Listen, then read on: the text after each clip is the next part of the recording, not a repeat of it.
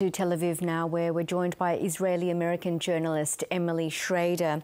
Now, Emily, what has happened in Tel Aviv where you are? I understand there were rockets that landed right outside your house.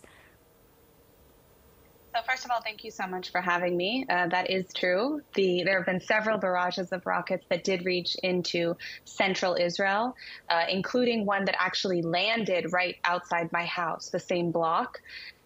That was a new experience for me, although I've been here through several wars. And even just a couple of hours ago, there was another siren in Tel Aviv. So this is a very real and ongoing threat. The attack that occurred with the rocket that hit outside my house, I think 3 people were injured in that. Moderately, they seem to be okay for now, but we haven't gotten a lot of updates because there's so much going on. But I will say it's a very unsettling experience, everything that we've been through. It's extremely traumatic in the entire country. Well, in a bustling city too, where you are, where everything's always open, it must feel quite scary as well, with presumably not a lot of people on the streets. People are indoors, I presume. Most shops, schools, cafes are closed right now. Yes, so since this operation started, pretty much everything has been shut down in Tel Aviv. And Tel Aviv is a very 24/7 city. Things are always open. People are always outside, especially now the weather is nice. But if you walk outside, you wouldn't know it because almost everything is closed. People aren't going to school. There's not people in the streets. It's very, very scary. And in fact, I mentioned the rocket that hit outside my house. When I went down to see what had happened after the siren stopped and we heard all the booms, the entire neighborhood smelled of gunpowder, not just by the rocket, but the entire area. And when I walked closer to it, along with a couple of other people who had ventured out of shelters to see what was going on, another siren went off. So everybody had to run back to shelters for another barrage of rockets. So it's just constant terrorism, and the whole country is feeling it. What has been the reaction of those you've encountered, and how the attacks have impacted people's morale?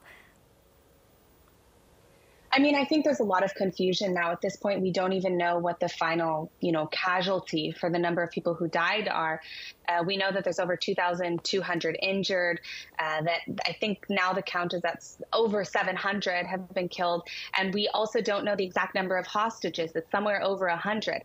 I think that's probably one of the most shocking things for the Israeli public is the idea that we have, 100 plus Israeli citizens or people who are living in Israel as well, some of them international, who are being held by an internationally designated terrorist organization in a campaign of terrorism where they slaughtered all of these people.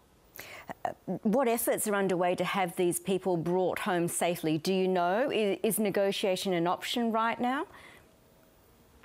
So the Israeli government hasn't stated explicitly what their approach is going to be, other than I know that the state of Israel did reach out to Egypt to see if they could pressure Hamas to release or have some sort of negotiation. That really remains to be seen. There's a lot of unanswered questions right now.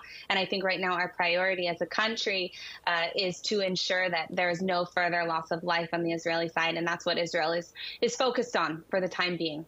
Well, Emily, the pictures from the music festival that came under attack are harrowing, extremely disturbing, in fact, and the death toll, as it stands, is 260. Do we know if this event was specifically targeted, or what more have we found out?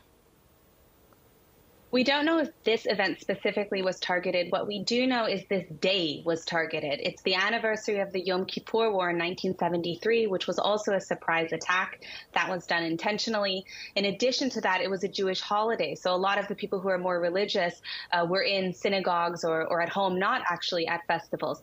That being said, it speaks to the true intent of this campaign. This isn't about Palestinian rights. It isn't about a Palestinian state. There isn't a strategic military objective to this operation. What makes it unique is that the terrorists came into Israel and slaughtered innocent civilians. They weren't targeting military bases. They were targeting innocent civilians who were standing at bus stops, who were driving in their cars, who were at a music festival. And that's part of what makes this entire situation so appalling, the complete disregard for human life. I have friends who live in the South, one of their communities.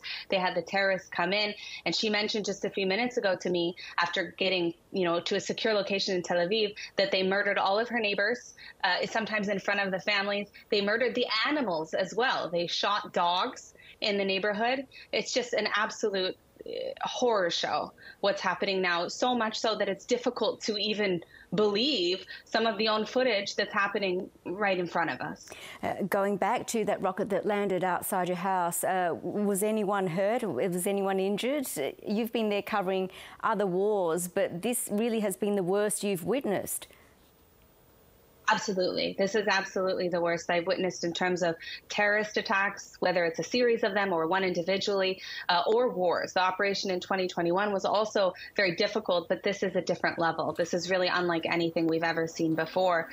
In the attack in Tel Aviv, there were 3 people that were injured. One of them was actually trapped under the building, which collapsed.